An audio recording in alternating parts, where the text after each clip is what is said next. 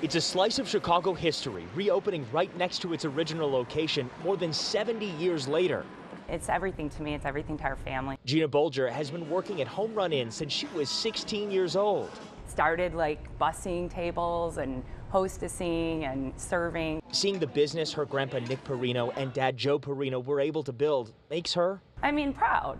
I'm just very proud of what they've been able to accomplish, and I'm hopeful that we can continue to carry on their legacy and everything that they've started. Her father Joe passed away unexpectedly last year. From the humble beginnings of Italian immigrants in a small 20-seat tavern came a frozen pizza empire, and now a $3 million investment in a brand new restaurant and the little village community where it all started, complete with dog painting and vintage Tiffany lamps that once hung over the booths. We really put a stake in the ground and we're not going anywhere. Bolger's cousin, CEO Dan Costello, says this place is all about family. And of course, the cheese-bubbling, mouth-watering food. The folks at Home Run Inn say this dough recipe hasn't changed in 70 years.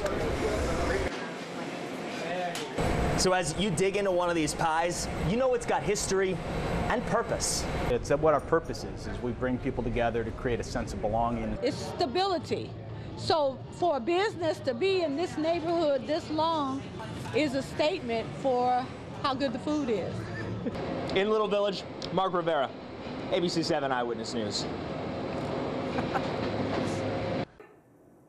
Hey, if you like that video, be sure to subscribe to our ABC 7 Chicago YouTube channel.